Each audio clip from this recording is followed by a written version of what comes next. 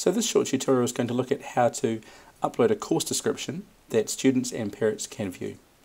Now it'll cover a couple of steps. The first one will be uploading a file into Canvas, and the second step will be creating an area where students and parents can go to and download that file for themselves.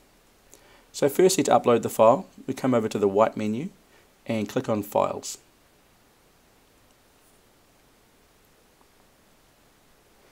Now the files here will act much like the files on a computer. You can create folders and then upload files into those folders. So firstly, I'm going to create a folder called Course Description, and then inside that folder, by clicking on it, I can now upload the file. And so I come over here to the gold button and I locate the file I want to upload, and that file is now there ready to use. So to create an area where people can access that file, I'm going to go into Modules, which is just over here in the white menu again. Now modules may be in a different location depending on how you've set these options up in your course. And once here, I'm going to create a new module.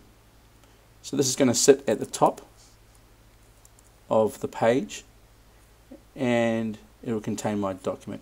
You could create an administration module if you had multiple files that you wanted your students to be able to access and use.